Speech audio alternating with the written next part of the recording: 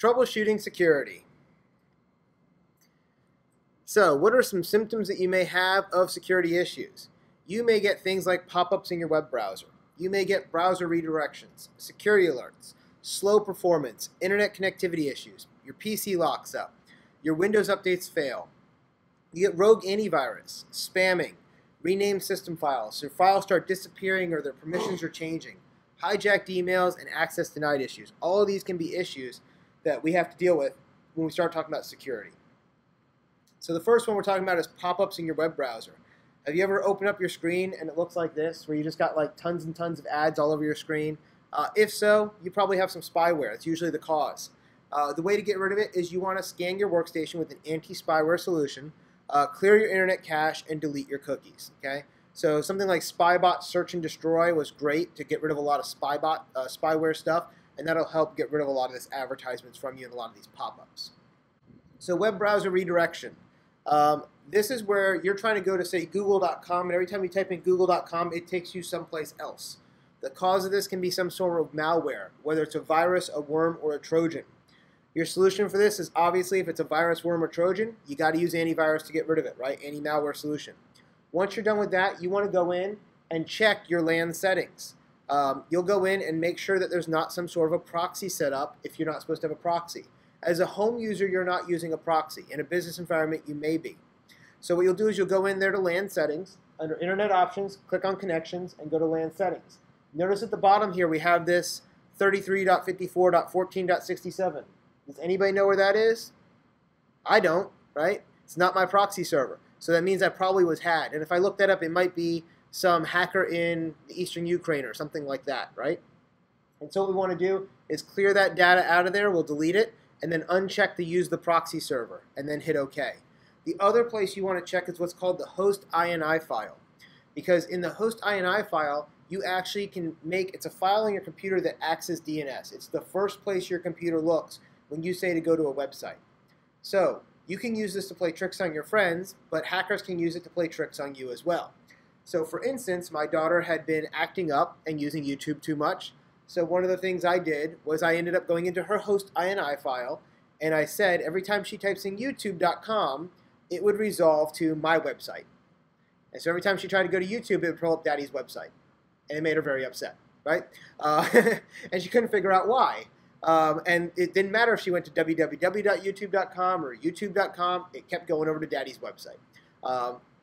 And so I fixed that, and by doing that host INI file. Again, if a hacker does that to you, we might be able to get in there and change your host INI file, so every time you type in bankofamerica.com, it goes to their server, and you'll never know the difference, right? So you got to check that host INI file, make sure it isn't corrupted, and make sure it hasn't been messed with. Security alerts. If you start getting security alerts, that's your symptom. The cause could be a virus, a worm, or a Trojan.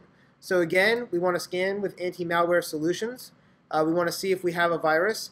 And if we do, we want to go through our virus remediation steps we talked about previously, right? We'll turn off system restore, we'll clear the virus, we'll reinstall, we'll re-enable the system restore, and if we need to, we can go back to a previously known state. This is a security alert that is what it would look like when you get a virus. In this case, the virus was win32.zali.b. Okay? It's a high-risk virus, and it tells you this is a worm Trojan program. Okay? And its job is to record keystrokes and take screenshots of your computer, stealing your personal information.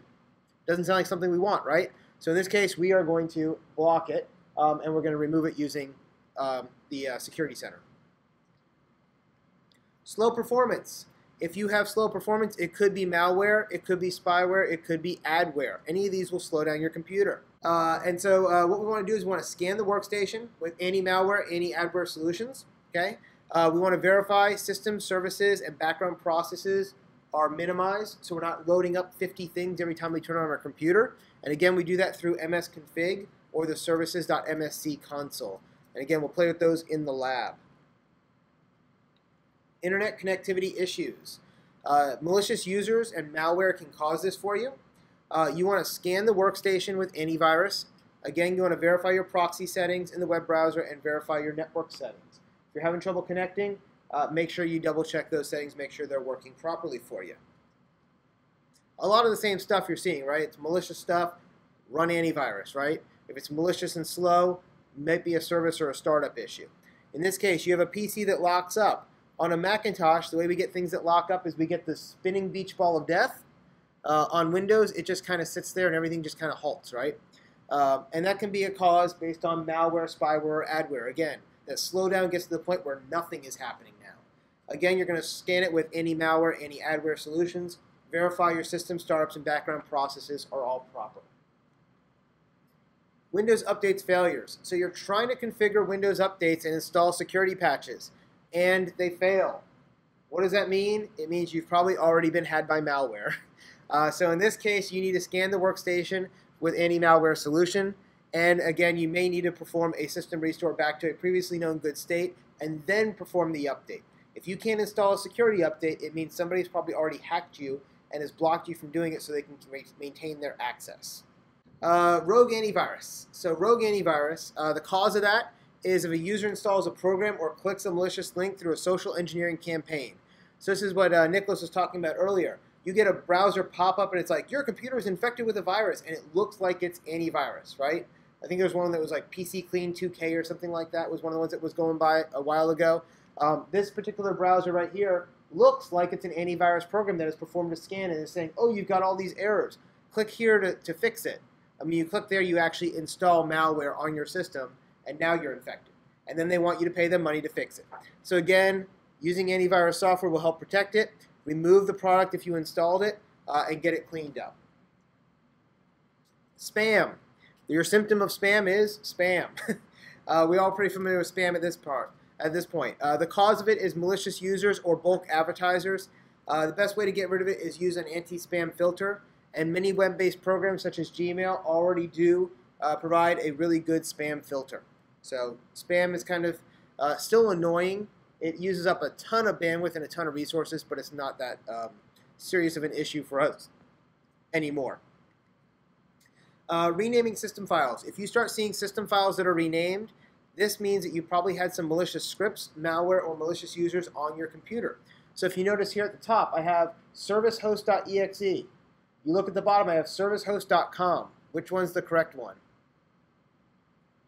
Servicehost.exe is what it should be. So since it was once it was renamed, it was done as a malicious program. It's probably because they've changed that file some way, and they want me to believe that it's really the original. To get rid of that, we're going to use the system file checker we talked about earlier. So we'll do sfc/scan now. It will scan it, find that that is a malicious file, delete it, and repair it for you. What do you do when files start disappearing? So here, look, notice up here we have substit, service host, and SXS trace. Go down below, service host disappeared. This can also be caused by malicious scripts, malware, malicious users, or accidental deletion. If it does, restore it from a backup or a shadow copy. And again, you want to scan with antivirus to make sure you don't have any malware on your computer. Hijacked emails. What do you do if your email has been hijacked? Often this is caused by a social engineering campaign or somebody guessing your password. Why would they hijack your email? So they can then use your email as a jumping off point to do malicious activity. Okay? If this happens to you, you want to change your password immediately. Make sure you're changing your email password to a complex password and changing it frequently. Yes? How would you know? Often you'll know if somebody that you are friends with tells you, hey, I got this email from you, and you're like, I never sent you an email. A good example of this, one of the scams that was going on for a while was they would break into people's emails, especially teenagers or young adults in college, and then they would go and find in their emails grandma's and grandpa's email address information. They would then email grandma or grandpa and say, Grandma and Grandpa, I've been locked up in jail in Mexico. I need $2,000 bail money or they're not going to let me out. Unsuspecting Grandma and Grandpa go get one of those green debit cards over at Walgreens, put $2,000 on it, call the number that says there, give them the, quote, bail money, and then the crooks have their money, right? Let alone to find out if you call up grandson, he's really still at college over in New York and not in Mexico and never was in Mexico, right? It's a scam. But by using that affinity and by going after people who know you, by using your email address, it really looks like it's you, right? So again, if we can guess your password and we can take over your account, we can then commit fraud against your family members and friends. Access denied. So access denied, if you start trying to get to a file that you should have access to, for instance, here I'm trying to get to my file, and it tells me it's denied. Well, maybe something like a malicious script, malware, or malicious actors have gone and taken control of those files. They've put malware in them and are using them as their jumping off point. So again, scan with anti-malware and verify your file permissions are set properly. What do you do if you get antivirus, anti-malware, and anti-spyware? You want to make sure you have good ones installed. It gives you real-time protection against known virus threats, detection and removal of viruses, and again, for malware, it does the same thing, but for all malware, not just viruses. Spyware, focusing again on spyware. There's 3 types of ways that we can do this. One is called heuristics, one is called signatures, and one is called behavioral detection. You don't need to know the definitions of these for the exam, but just to give you an idea, heuristics work based on looking at certain patterns inside the malware. So it was more likely to catch new types of malware than other types are. Signature is actually looking for a certain bit code. It has a detailed signature that is matching. And so it only knows and catches viruses that it has seen before. Behavioral, it's going to flag on things whether they look suspicious or based on a signature or a heuristic pattern. It's kind of a mixture of both. So system restore, one of the ways that we can fix things. We can enable us to fix our problems that are caused by defective hardware and software by reverting to a restore point known as our last known good configuration. And again, we do that under the System Protection tab using our System Restore feature. The recovery console. Sometimes your system gets so messed up that you can't work with it from the hard drive, so you have to boot from the CD. When you boot from the CD or DVD, you're using the Windows recovery environment, which is this set of tools here on the left, and it allows us to go in and get to a command prompt where we can then do what we need to do and recover the system. We talked about the event viewer before. We can use that to find out what bad things have happened at certain times and days and what programs did them. And the last thing we have here is a sample question. A user has downloaded and installed a browser add-on that caused the browser to hang. The PC has been running very slow once it was rebooted. Which of the following should he do to troubleshoot the problem? Should he run System Restore, update antivirus, and run an antivirus scan? Should he remove all internet temporary files, run an antivirus scan, and reboot using the last known good configuration? Should we remove all temporary files, turn off System Restore, update and run an antivirus scan? Should we run an antivirus scan, run our disk cleanup, and reboot into safe mode? What do you guys think? I'm going to say C. Yeah, option 3, right? C. Remove all of our temporary files, turn off our System Restore, update and run an antivirus scan. Now, why is that the right answer? Because if we had gotten this browser add-on, it's probably still sitting in our temporary files, our cache. If we turn off our System Restore before we start scanning and clearing the virus. Otherwise, it's just going to keep being stuck in there and we won't be able to clear it out. So we'll turn off the System Restore, we'll clean up the issue, and then we'll turn back on the System Restore. Okay? So that's the way we want to attack that problem.